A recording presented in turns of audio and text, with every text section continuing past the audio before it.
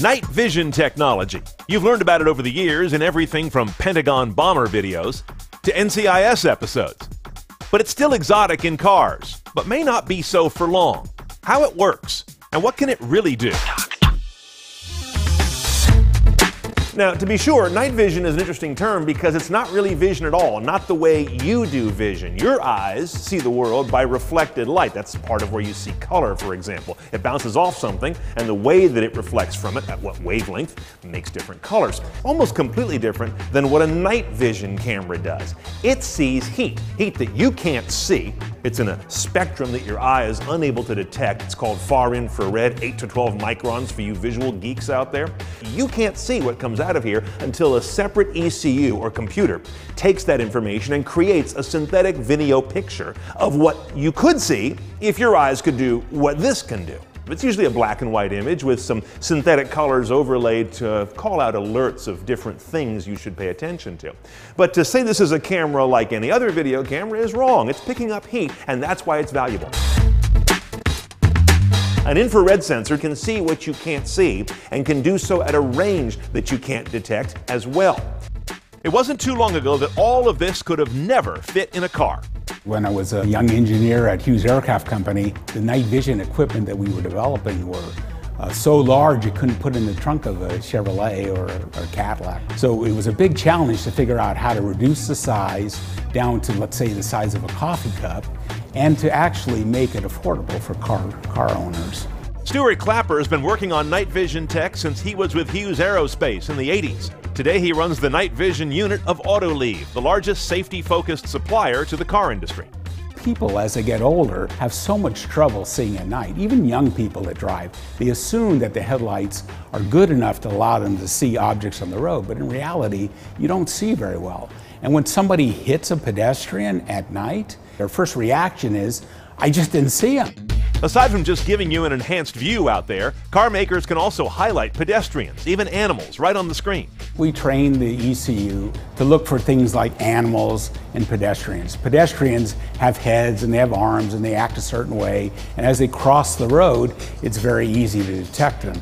Animals are a little more complicated because they come in all sizes and shapes, and because sometimes they're running and jumping and doing all kinds of strange things that people don't do.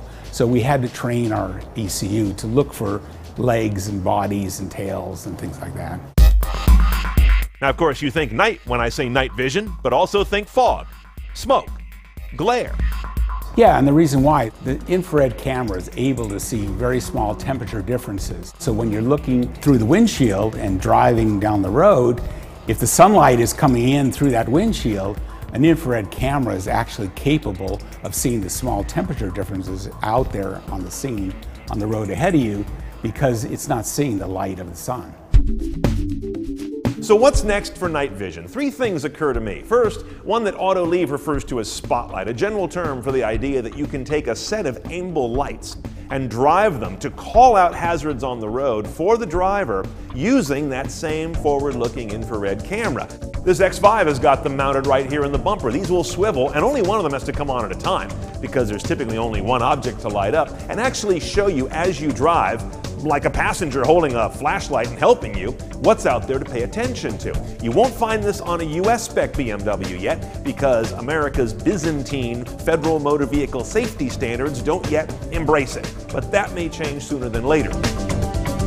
Now, my biggest gripe about night vision is how it's displayed, always causing you to look away from the road to a separate screen, at a different point of focus and a different field of view than out the windshield.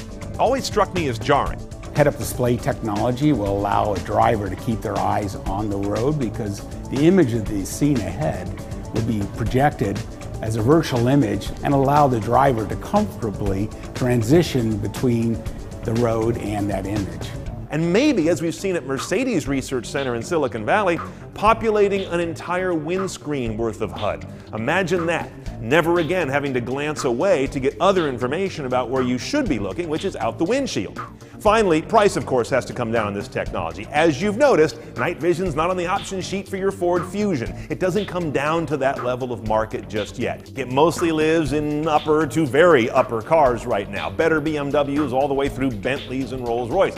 This package up here in the grill is a big part of the cost of the night vision systems. What could bring the cost down would be the natural erosion of price that we see in so many electronic systems once they're scaled.